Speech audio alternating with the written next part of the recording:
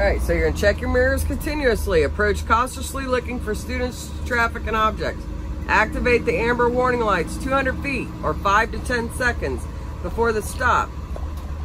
Turn on the right turn signal 100 feet to 300 feet or 3 to 5 seconds before pulling over. Check mirrors and monitor danger zones. Move as far to the right as possible of the traveled roadway, stopping the bus 10 feet before the designated stop.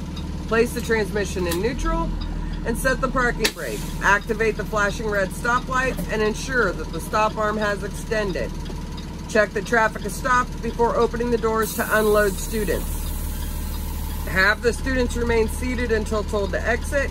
Check all mirrors. Count the students to confirm it's their proper stop.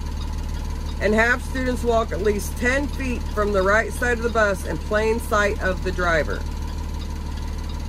If you have students crossing the roadway, have students walk 10 feet to the front of the bus, stopping at the edge of the roadway. The driver should be able to see the students' feet. Check all mirrors for traffic, making sure the roadway is clear and safe. Check your flashing red lights and stop arm are still operating. Signal students to move to the left edge of the school bus. Check that all mirrors and make sure the roadway is clear. Signal to proceed across the roadway. Check mirrors for students returning to or near the bus. And then you may close the door. Engage the transmission. Release the parking brake. Turn off the flashing red stoplights. Turn on the left turn signal. Check all your mirrors. Allow traffic to disperse and enter the traffic flow and continue on your route.